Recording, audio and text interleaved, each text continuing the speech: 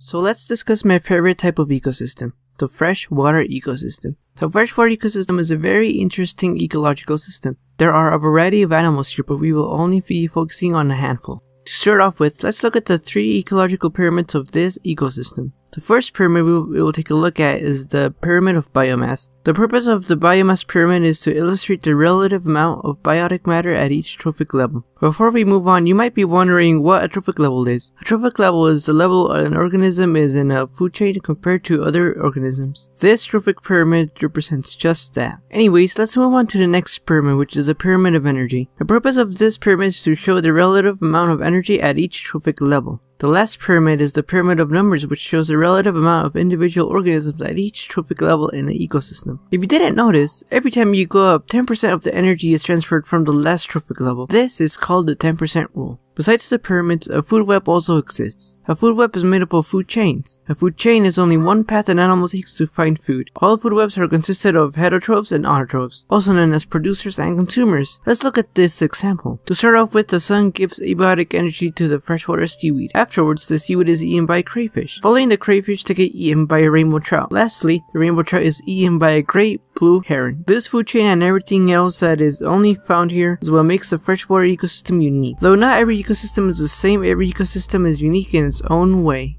Well, I hope you enjoyed this video, and I know this is kind of awkward coming from my channel, but this is a school project and I tried my best. This is also my very first animation, so give me some little free way of this is my first animation.